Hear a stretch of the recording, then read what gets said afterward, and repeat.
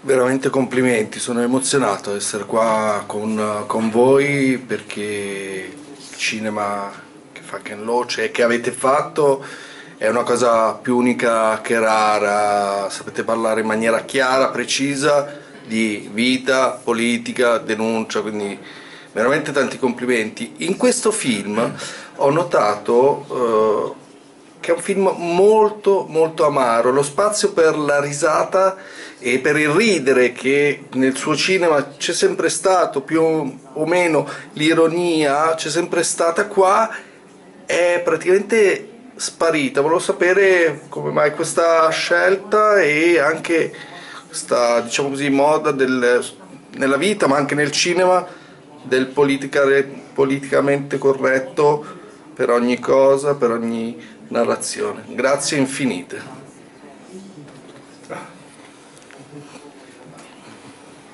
Do you want to say about the comedy?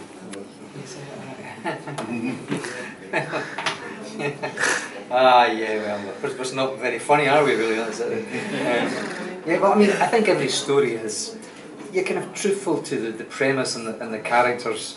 I mean, Angel's Share, or for example, or Looking for Eric, you know, there was a big comic element, you know, and but with this one, there were some kind of funnier scenes, but what happened was, when you're dealing with a film like this, where there's two communities, and you know both communities are not homogeneous. You know, there's a big divide in the British community, the home community, and you can't lump every single Syrian into kind of one person. So there was lots of characters to deal with, and to try and do a story like that is actually.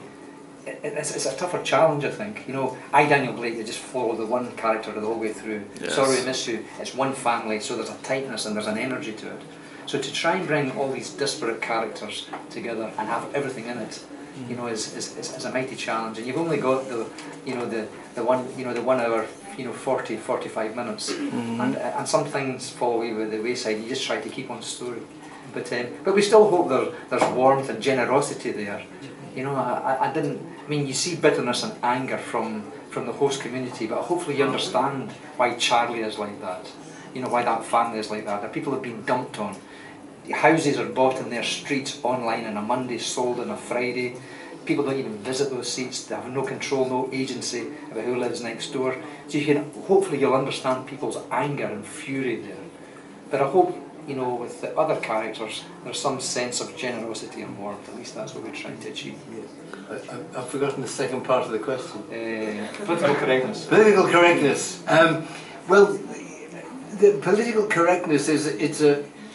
I don't know if you have the same phrase in other countries, but of course the political correctness they talk about, you know, that you have to be fair to people of whatever their gender, you have to be fair to people whatever their sexual orientation, and if you're too fair then you're accused of being politically correct and you can't make the same old jokes that men make about women or women make about men or whatever.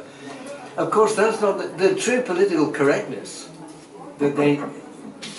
No, don't touch him, don't hurt him. Did you just see that beautiful spider? That's he's bitten by a spider and oh, that is spider. I bet you just seen that, he's just descended there. Yeah, that's a right one. Look how beautiful that is. This is a special moment. I'm trying to tell you something. Respect for nature.